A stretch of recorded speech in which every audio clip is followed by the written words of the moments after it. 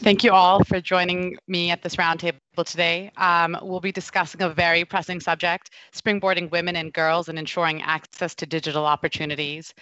As the world ramps up and all things digital speed up, internet usage is up, some are getting left behind, women and girls especially, in developing and emerging markets. The UN has recently said that without decisive action from the international community and without collaboration, the digital divide could become the new face of inequality. That's a really scary prospect. And it's been a few years in the making. So today we'll be talking through where we stand, the challenges we face, what the solutions are, and where we go from here. What can we do to stop the divide from widening, and for digital inequality that risks basically setting us back on education for women and girls? How do we harness technology to do all of this? Here, I'd love to turn to Dr. Sheikha Abdullah Al Misnad, who is the former president of Qatar University and with the Prime Minister's office in Qatar. Dr. Misnad, could you talk to us a little more about, where we are today and the challenges we're facing? Hi, good morning to everyone. Thank you. Actually, when I look into this subject, I look at it from a different context. Because I think the digital gap for female or for women is more within the socio-educational economic environment they live in, rather than just a gender per se. Because if you look at statistics now, we find that in developed countries, men and women nearly have the same access and utilization of digital technology, like over 80 or 90%, men and women. When we look to the average of the developing world, we will find that 50, 52 for men, 40 something for women. So, and actually the gap is decreasing. So I don't look at it as very drastic. I mean, as a lot of researcher and a lot of literature on the internet shows, I think it's the gap is is becoming less and less. And especially now, because now education all over the world has also made a great achievement in terms of bringing the gap between men and women education. So I think the future is bright from my point of view. And I think we should look at it from general or more complex context than just like a gender issue. I will stop at this, and then maybe I can add more during the discussion. Absolutely. Thank you so much for that. Dr. Lily Kong of Singapore Management University is also here with us today. And Dr. Kong, you, of course, have looked at education. That is your, where do we see the role of education in bridging this divide? And how do we actually use it to leapfrog women and girls' access to digital technology and even understanding how to use it? So thank you for that question. And I would begin by saying that I agree very much with Dr. Sheikha that, in terms of access to and utilization of technology in the context of Singapore, and I dare say actually in some parts of Southeast Asia, the gender divide is actually not that stark. But where it is stark and the divide still remains is actually in terms of young girls and women going into STEM education, and that whole pipeline that we talk about, entering school, doing a STEM discipline, going into university, enrolling in that as your major, and then, sort of getting on into higher education, and whether it's a master's or a PhD, and eventually becoming a faculty member. It's a very leaky pipeline. And, it's a leaky pipeline for women in higher education generally, but still more so in STEM. So just to cite you some examples in the context of Singapore, if you look at the entire STEM cohort for university enrollment in Singapore, about 40%, I think, are women. And arguably that's actually already fairly good compared to what it was just several years ago. In recent times, there's been a lot more interest in digital education, and so the numbers have gone up, the proportion has gone up. But if you think about STEM disciplines and you break that down into digital and information technologies vis-a-vis health sciences, well, actually, it's very imbalanced. You get a whole lot more women in the health sciences, enrolled in the health sciences as students, than you do in digital and information technologies. And so when at that undergraduate base you have that sort of imbalance, it gets still worse when it comes to higher degrees at the master's and PhD level. And then the conversion of that into faculty numbers, the base for women shrinks still further. Right. And then again at the faculty pyramid, when you think about the casual instructors, those who are on casual contracts, you think Right. about those at the lower hierarchy of the professorial ladder, you get more women. And as you go further up, you get less and less. So what you get is a lack of role models. You get a lack of research and writing, and including coding, done by women, and that has knock-on effects. And so we absolutely need to address this through education by building the pipeline in education, or it will never sort of flow through into community and society. Absolutely. That sounds, I think I'd love to bring in Kahina Van Dyke of Standard Chartered Bank here. Kahina was talking about the challenges that we face with the pipeline and how the progress we have made so far we haven't made enough progress so far. And this is the moment to really speed things up. Kahina, would you like to step in here? Yeah, absolutely. So I've been hearing about the pipeline issue for 25 years when I started, right? And people told me, oh, we have a pipeline issue, but by the time you get there, everything will be sorted out. And 25 years later, I'm here to say it's not been sorted out.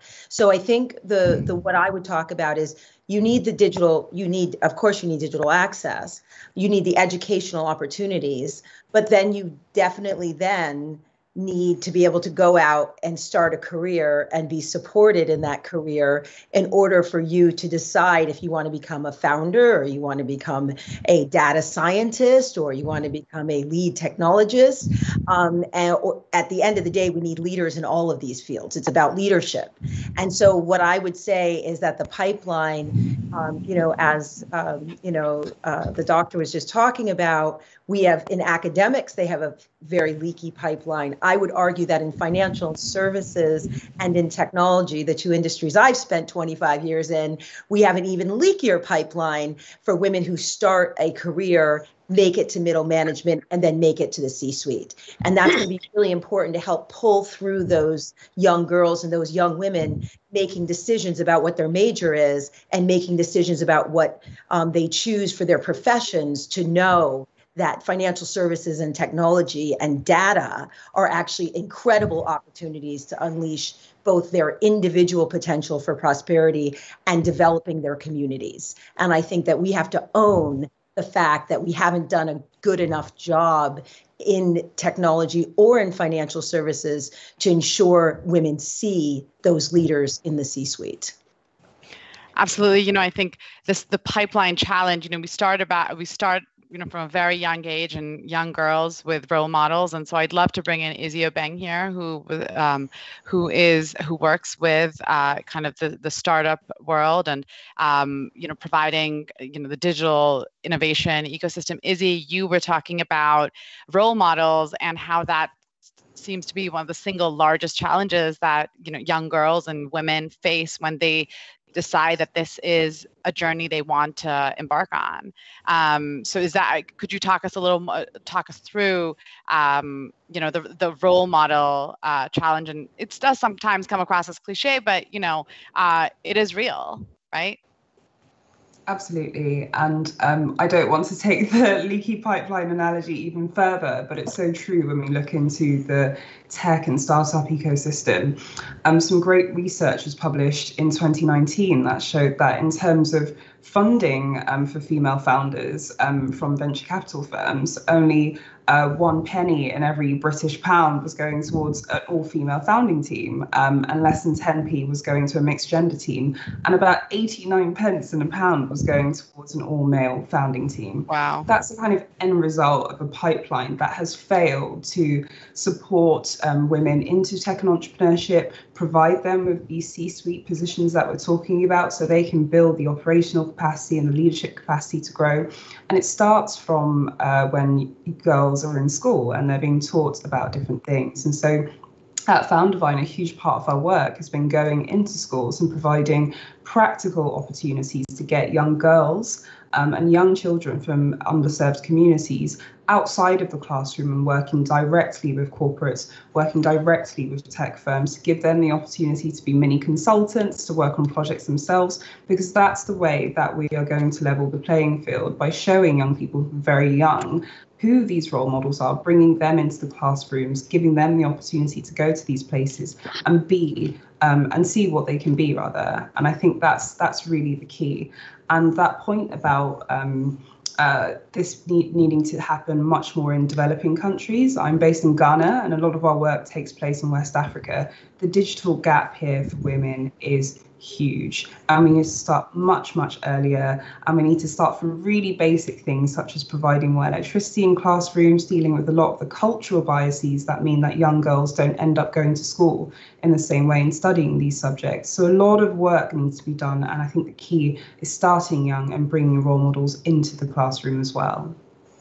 Absolutely. I think, some of the things that come up frequently, is that there's network coverage, especially in developing and emerging markets. There's a lot of network coverage, but when it comes to actual access and then understanding how to use it, there's a huge divide. I think one of the things you raised, Izzy, was, we start young, and we start by ensuring that there is there's this big divide and we need to start young. But how do we do that? How do we get over these barriers? And I'd love to hear from you on this, and from those who are at who've actually strong female leaders and Tejas, who've all kind of made it up through this pipeline in a way. Somehow you didn't get leaked out. So would love to hear from you about that. Where is that? What is the problem there? What is the big practical hurdle we're facing?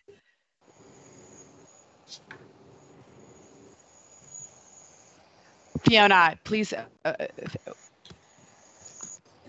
Shall I jump in? Yeah, Fiona, please do. Hi.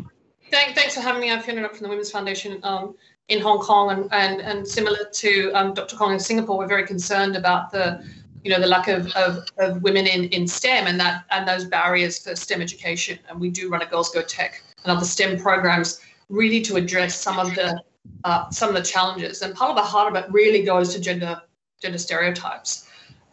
So what some of our research has shown is that boys are 4 times more likely in Hong Kong to enter STEM-related degrees and careers, which is really worrying for implications for young women's futures. Girls are more likely to drop out of STEM courses.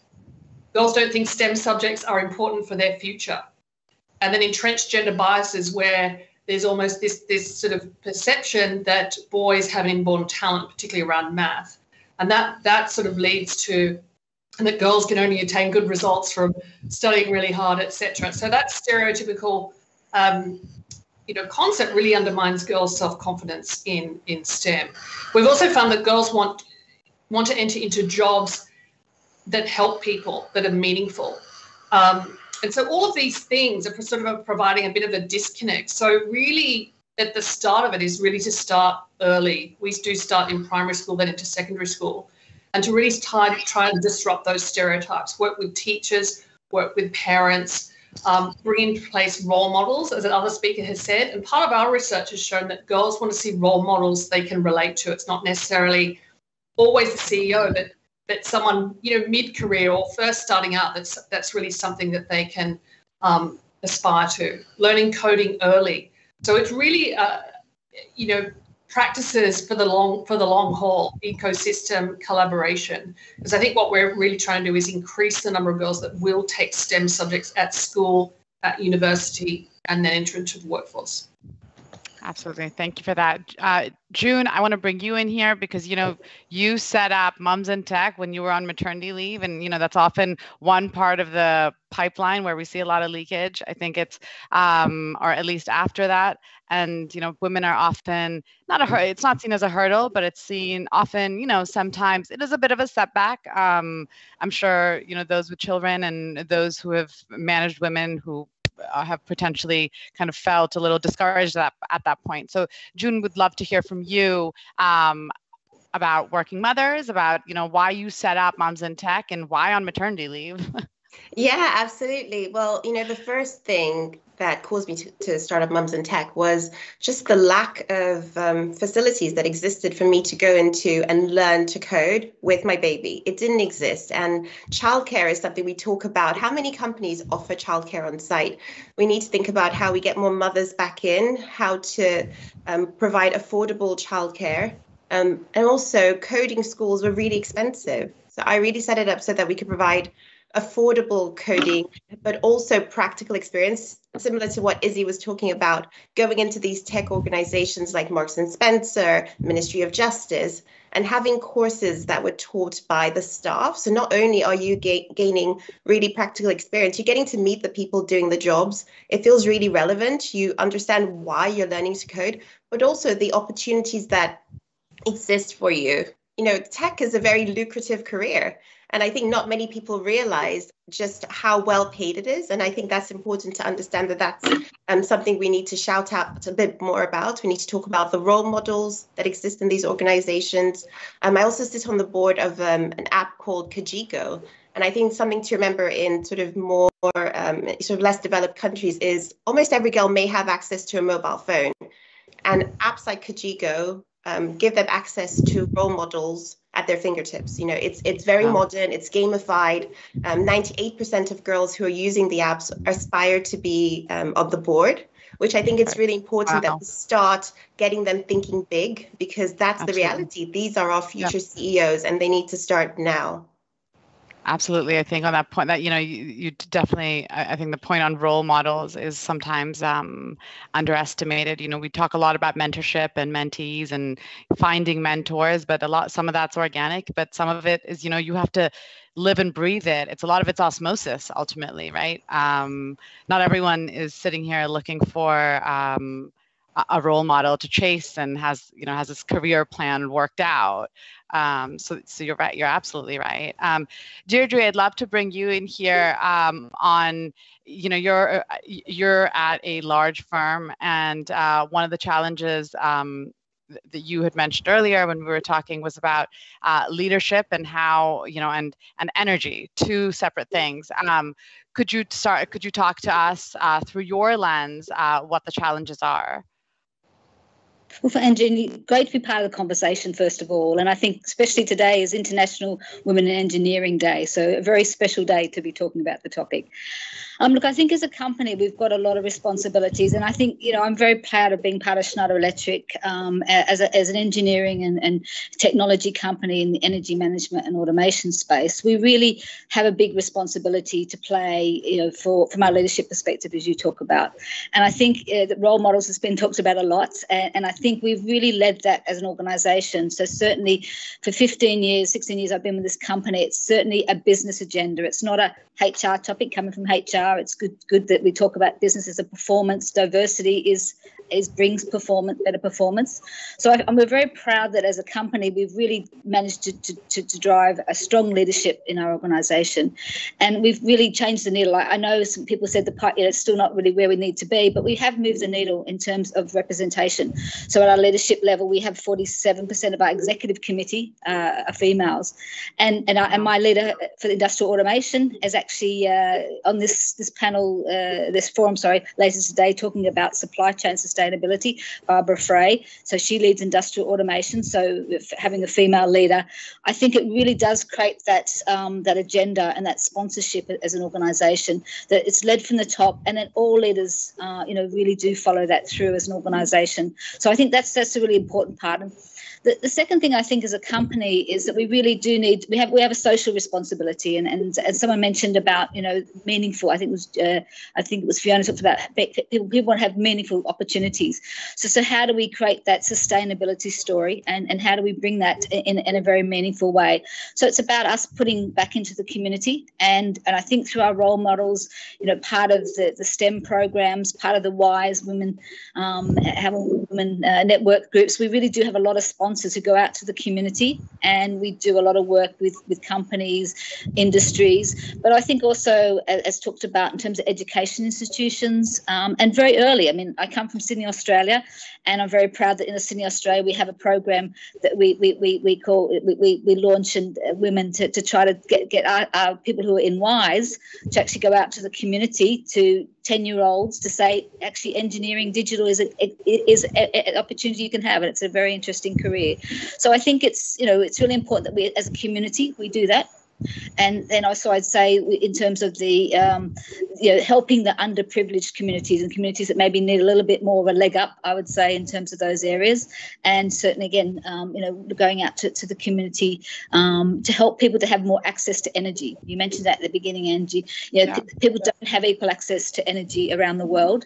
And so we've really targeted them through our Schneider Electric Foundation, and more recently with our Tomorrow Rising Fund, which is really focused on the COVID pandemic and how we can help the community. We've really helped people to be connected, to have electricity, to have digital tools that they may not have had. So I think there's a lot of responsibility for us as a company, and then how we drive in our company, but also what we do in terms of our community, and getting out to certainly both the institutions and network groups. For sure. I think we're hearing so much from companies, from universities, and there is this. There is an effort. There's a big effort here. Tejas, I want to turn to you because you were talking, again, you're at an organization which is very much focused on technology. You're led from the top by a woman. Within your organization, there is a big focus on bringing women into leadership and, using technology. Your focus area is that as well. Talk to us a little about kind of, as a company and as in your day-to-day work with clients, what do you see, where we stand and what the challenges are, but also, how do we bring all of this together? Everyone's working on pushing this agenda, right, in their different ways, whether it's through providing, like Deirdre was just talking about energy, and whether it was Fiona's work with the Women's Foundation. I mean, how do we bring this together, and what are you seeing in kind of the work that you do and within your organization? Yeah, sure. Thanks. And by the way, I just realized that I'm the only male on this panel, so I don't know if that was by design, but I feel privileged to be with this great group here. Well, this is why I said the lovely, all our like powerful, lovely ladies here at Tejas. So listen, I think we've talked about the importance of making sure we start young.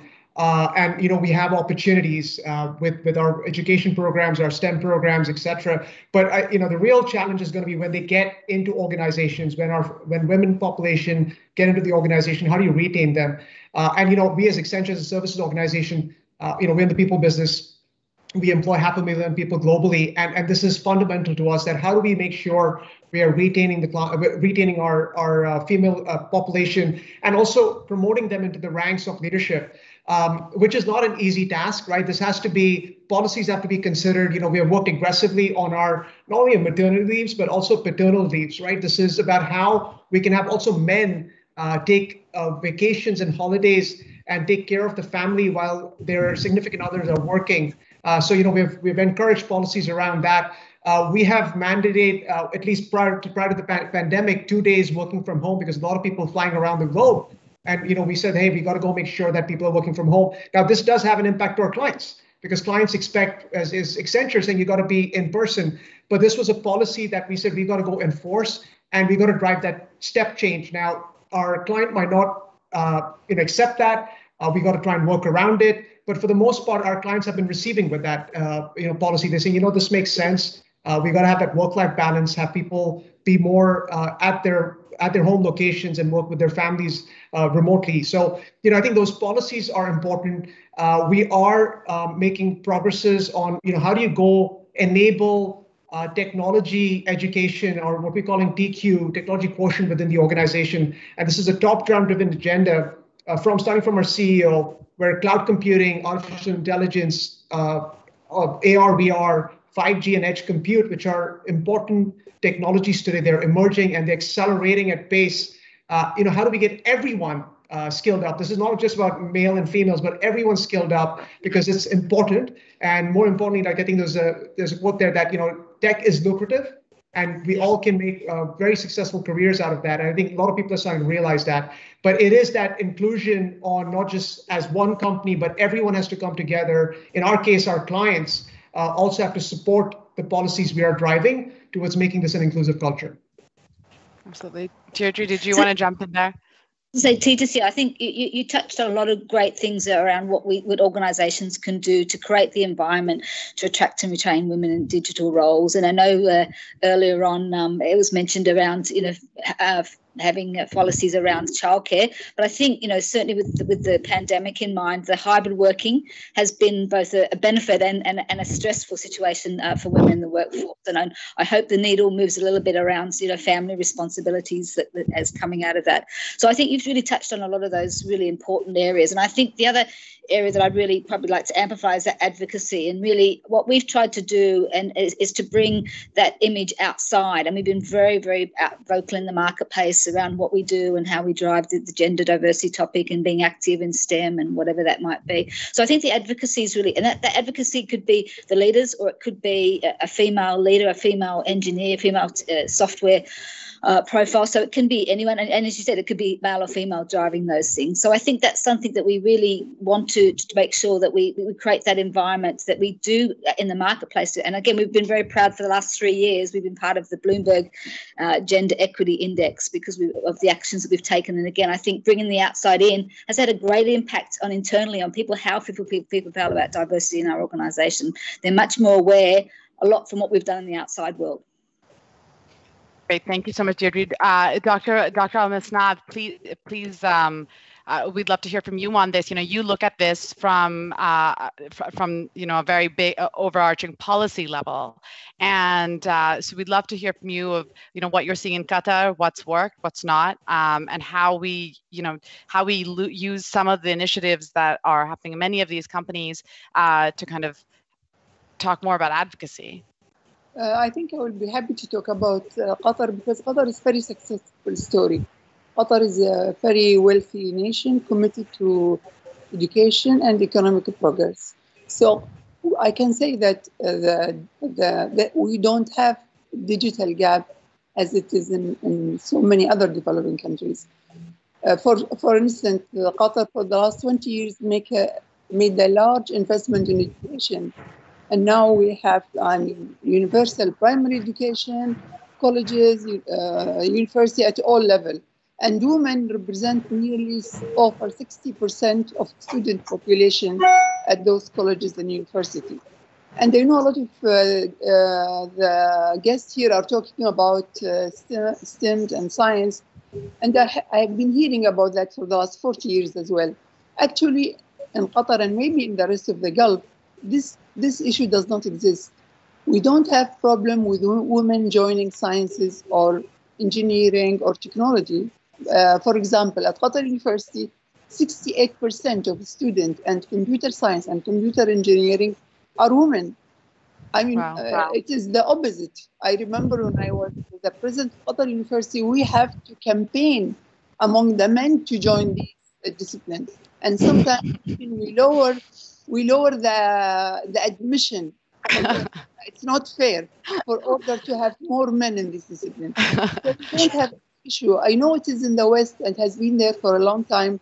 I mean, somebody explain it as because of women when they are co-educated with men, they don't want to show that they are intelligent or whatever. But anyway, we are lucky enough we don't have it. So these women who are graduated from technology or engineering, they will be a good asset for the country in terms of coding, in terms of program, developing things which is more suitable. However, having women or young generation in Qatar with such savvy knowledge of using technology, I mean, of course, women in Qatar has not to face the hindrance, which is the availability, the affordability, the skills, which is a lot of other women maybe in developing space. However, having this knowledge about technology has helped women in the country quite a lot. We have a lot of business women now who use Instagram, other social media to do their business. But more importantly, now for next September, we'll have the parliamentary election. And that was a this is a great opportunity for Qatari women who would like to nominate themselves. Because, still in Qatar, women cannot go on the street and go to people's houses and knock the door and all of that. Yeah.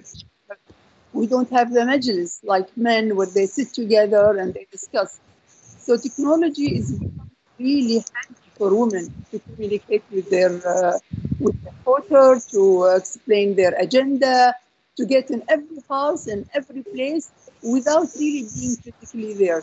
So that's a great advantage for women at the moment. But there's just a small point. I think we always talk about women and but we should think also that women are mothers.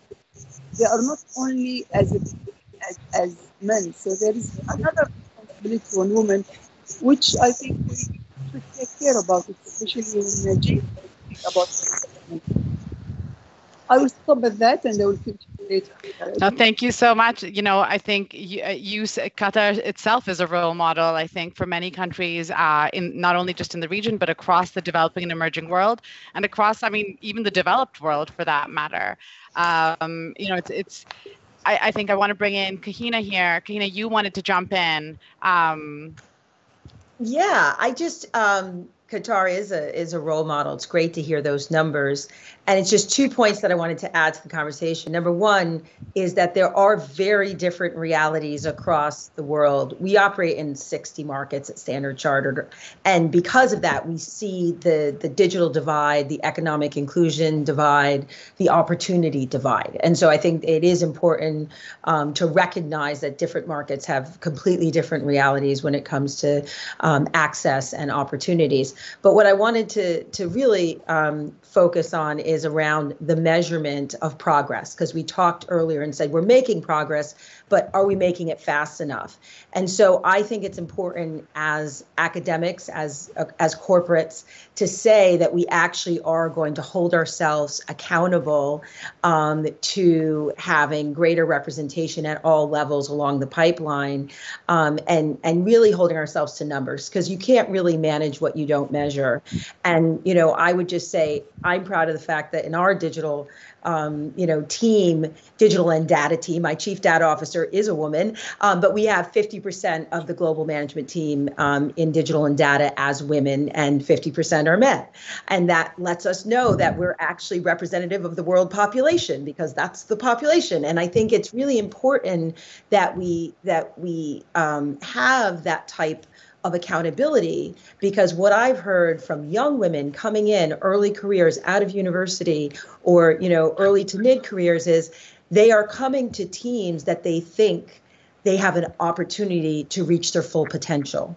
And so we talked about role modeling in the abstract, but what I'm saying is that I really think we need to talk about it with specificity, and we need our corporations and our institutions to make commitments around having that representation show up at all levels of leadership. And that is going to be really important as we move forward, because then we know if we're making progress. And just like Qatar can proudly say 60% of our graduates, we should all be able to say 50% of our leadership and 50% of our inbound intern classes are women and young or older women returning, potentially even after they've had children, but they've had a degree. So I just think it's important that we actually measure some of this progress. No, that's a great point. And we'll come back to that, because I want to bring Tejas in on that. I wanted to just jump to Dr. Kong, Professor Kong from Singapore Management University, and your perspective on, of course, the Singapore model, and of course, from an education perspective, what you see as, what you could what you see from the measurement perspective, and also from, to some of the points Dr. Al-Misnad had raised. So thank you for the opportunity. I actually wanted to pick up from some of the comments that, recognizing the leaky pipeline is one thing, but what do we do about it? And I wanted to talk about it in terms of both macro policy as well as micro practices, if you will, right? And at the macro level, certainly in the context of Singapore, there's a lot of conversation around government policy and what it can do to shift the needle, but it's also about corporate policy.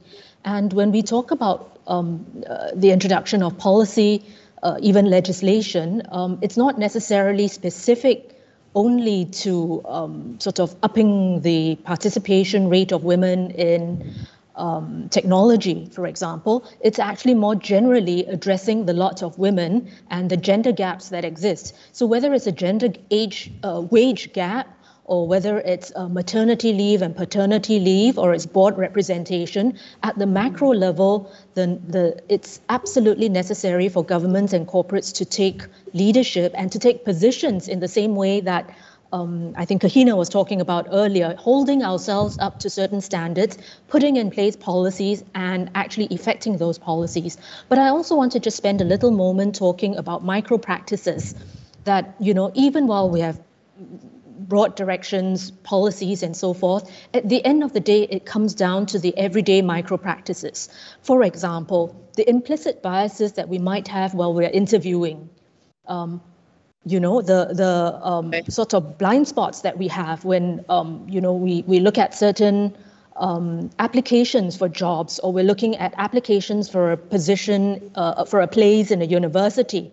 The interview panels are very often perhaps not sensitized to these issues and have embedded and implicit assumptions.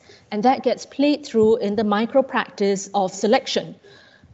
So I just wanted to add this perspective of a balance between the need for macro policy, but also a sensitivity to micro practice. Thank you.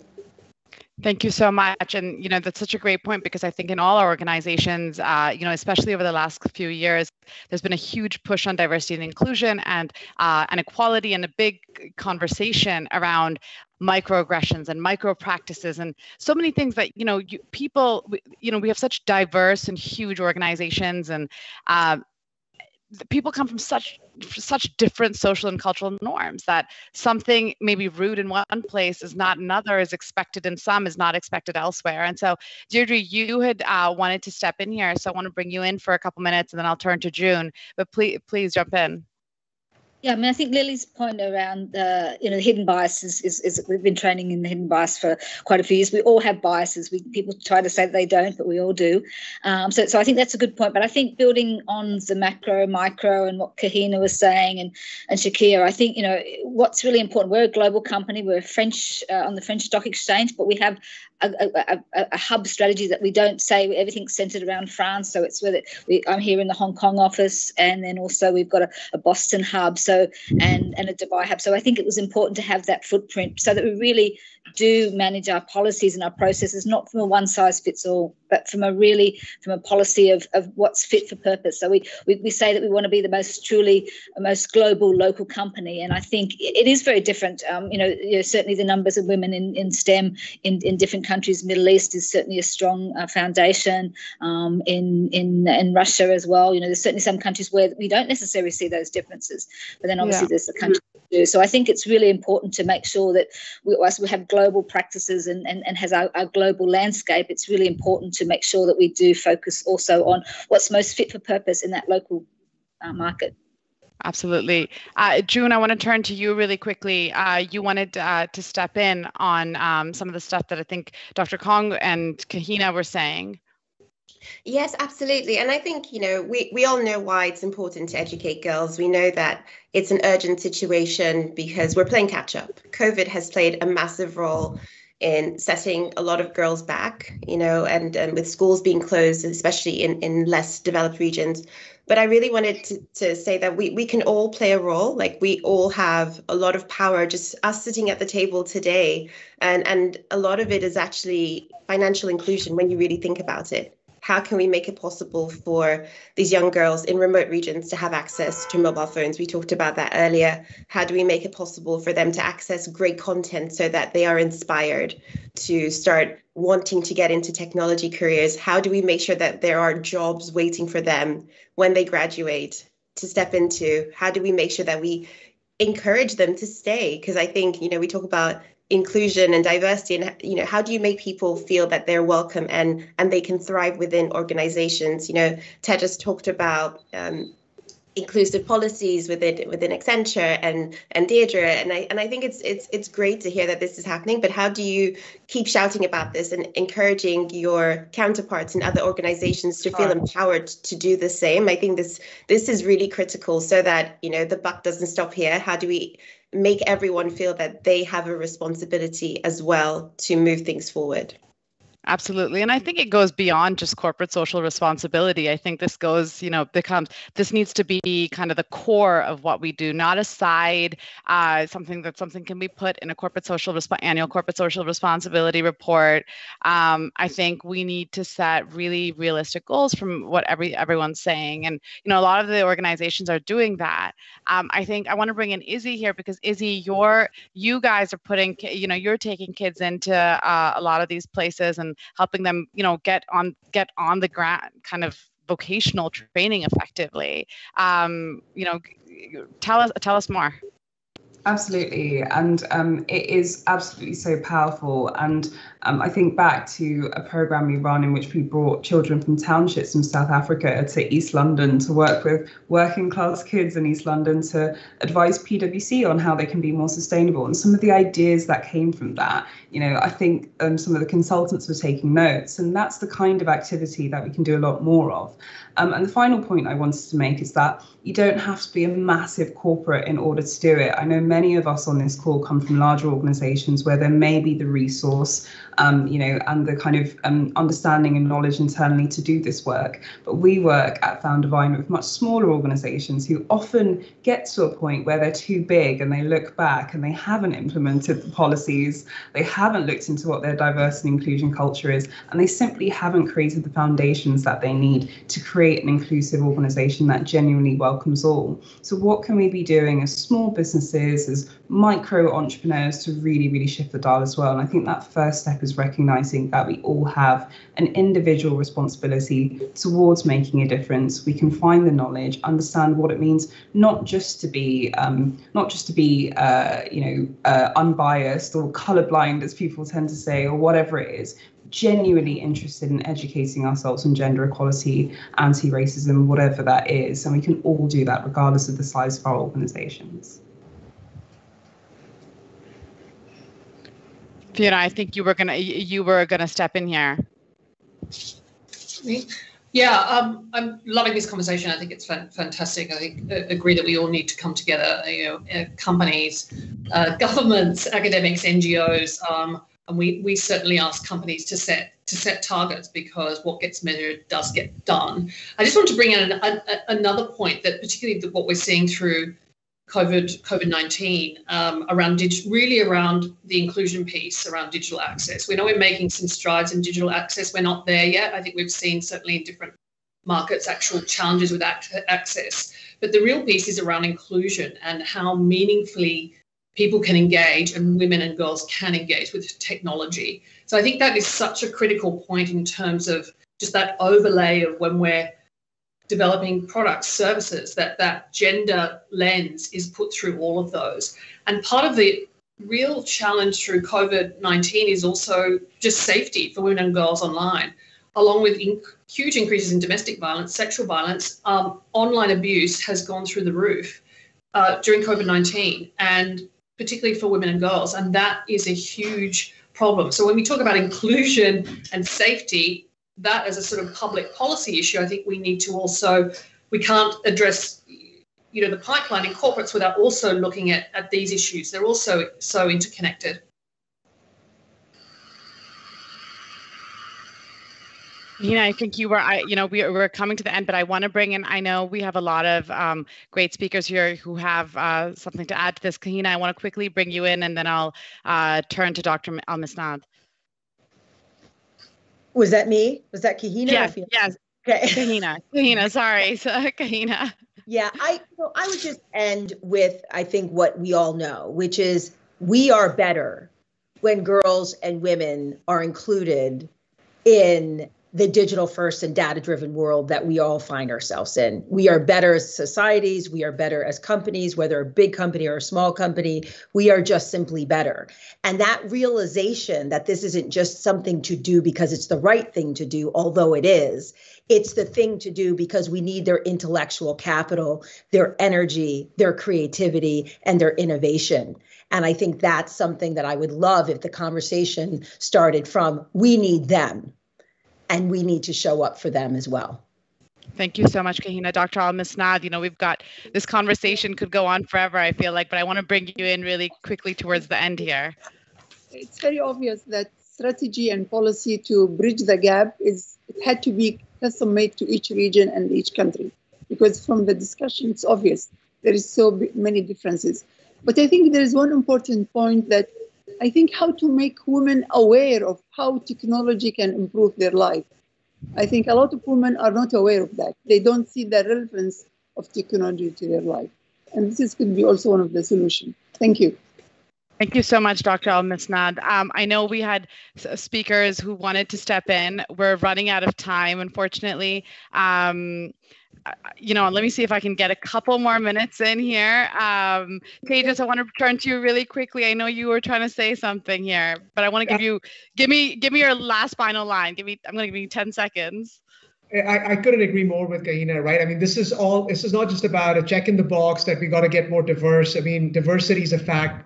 Inclusion is what's going to be important for us because innovation is going to be driven through inclusion and the diversity in thoughts. So this is why it's critical because the world is hungry for more innovation. If 2020 was a treadmill run that we had out 2020 and 2021 and beyond is going to be a marathon and a sprint with all the evolution that's taking place, and women have to be front and center in that. So I'll leave you with that. Thank you. Thank you so much. Thank you to all the speakers and panelists who joined. We are, we're going to wrap this up. Oh, it looks like they've given us a few more seconds. Deirdre, I want to bring you in really quickly. I'm going to give you 10 seconds and then Dr. Kong, another 10 seconds.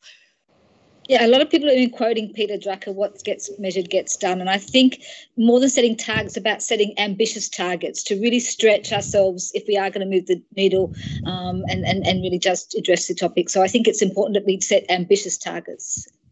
Absolutely. Professor Kong. Yes, thank you for the last word. I think absolutely I agree with the fact that we need to set targets without actually sort of getting into a sort of affirmative action, right? I think women have to be there because of the abilities and what they can contribute. And indeed, as Kahina said, there's a lot, if we can just recognize what can be contributed, we would naturally give them the space. Absolutely. I think we've had such a fantastic discussion here. I think we didn't even get in. I feel like we could have gone a lot deeper on this. Would have loved to talk more about measurement and, specific but ambitious targets and strategies and policies and look to models of success like Qatar. So thank you so much. And we'll wrap it up here. Thank you.